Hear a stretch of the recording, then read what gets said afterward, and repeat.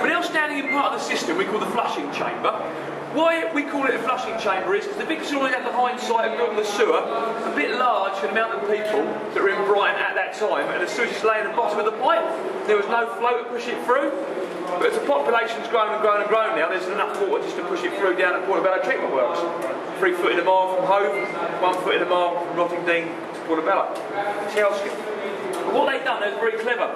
They put 3 slots in the wall where the 8-foot stormwater barrel is. We're going to walk up a bit later on. And there's 6 gate valves coming in.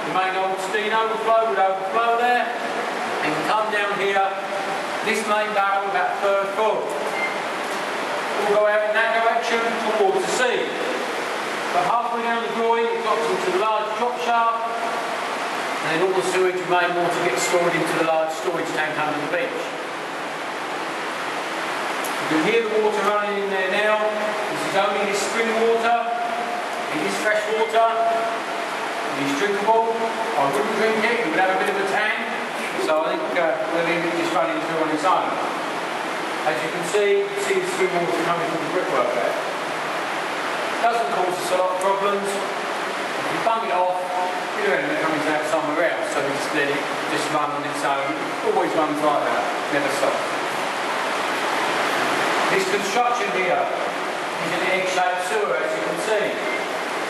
The egg-shaped sewer you were shown by Steve at the end of the safety passage look down on top of it, very fast flowing, this is what they look like. But the one, this is a very large egg-shaped sewer, normally around 4'6" high.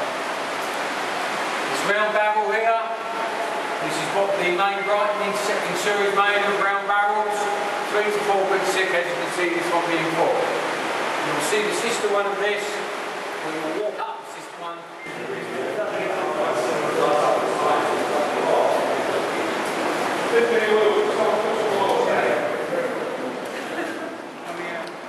You saw it go into the wall, then you went to the flushing chamber, and then that's where that sewer came into. This is the same one, the Albion sewer. That's the only piece of cast iron pipe we've got in the sewer system. Can you hear me behind you? The only bit of cast iron pipe we've got. Now they told us that used to be brick lined. When we went in there to clean the system out, it's not brick lined, it's just pure cast iron. Now that's been there for 150 years, okay? So when we do walk up there, you tall ones, make sure you don't bang your head on that, because we don't know how thick it is. Alright? And we don't want you to damage it. Right. Here is a stepway, you'll see we can go up the stepway going up to the flushing chamber. We can get into the flushing chamber from there. Also there are underneath that metal, because the lid you were standing on up there, there's a couple of holes where it floats out and comes down here. When Stephen told you about the actuator, the 3 square slots in the wall, that's where they are. That's in the flushing chamber. Now what happens is, as Steve said, the tide used to come in twice a day. They opened those valves, the tide went in those 3 square slots, went completely around the Brighton sewer system, picked up all the debris. When the tide went out, it took it straight out and dropped it on the beach. And that stopped Brighton from smelling. You got the way yet? I haven't got one. Must be up top.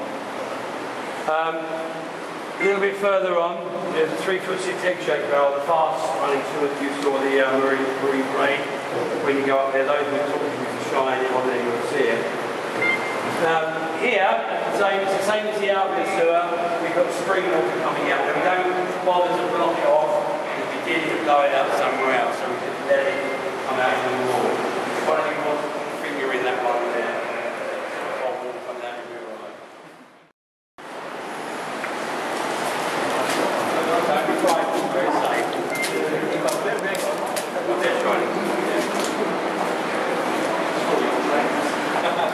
Here's the 3 square slots. Now this is where we normally see rats come outside up here. If you, the ones with torches in and show people, if you look, that's how close you are to that foul sewer. If they open, you will get wet. Very quickly. All these 3 will open very detailed. Keep in the middle now, keep in the middle.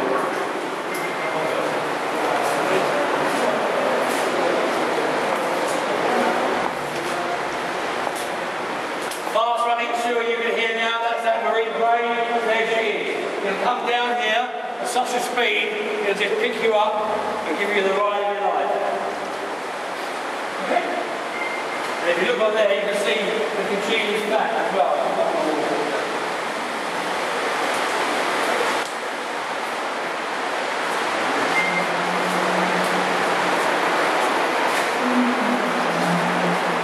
Everybody okay?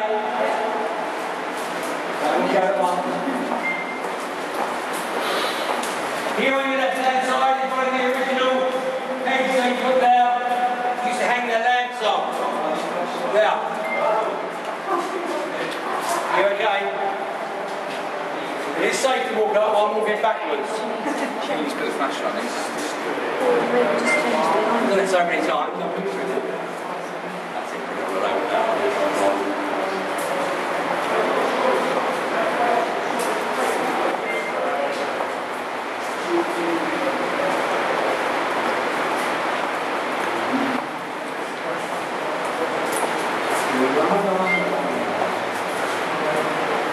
Right, here on your left-hand side of the Here on your left-hand side, there's a seat where they used to sit and eat their lunch while going through. The other side there's the sister barrel where you saw the Albion sewer. When we get up into the main tank, you'll see the actual structure of that. Now we're going into the dark. Now this bit from here onward is slippery. Keep in the middle. Keep the legs shut and walk properly.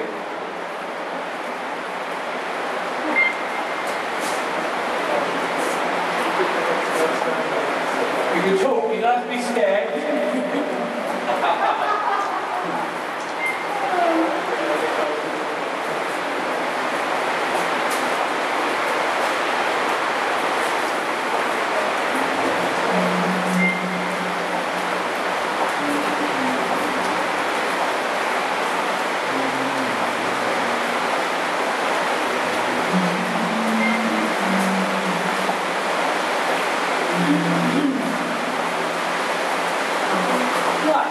If you like to go down there, keep off the edges now and give that pipe there for a wide berth, okay?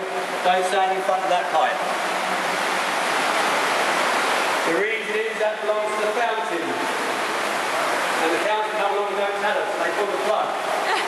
If you're standing in front of it, you get back. Come on, go stand in here, okay? As long as you're standing at the other side of it if you want to, you have to stand in front of it.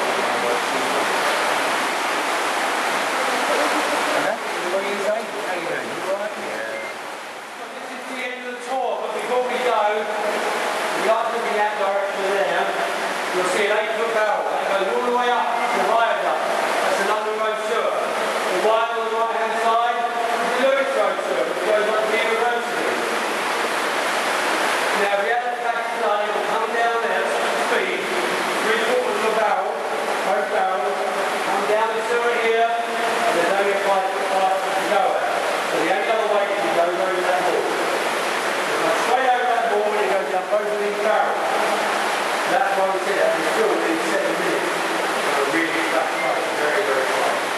So when we built the stormwater tunnel, if you look behind there, the metal structures there, then you've got that floor top. So what we had to do was keep come down and drink the water.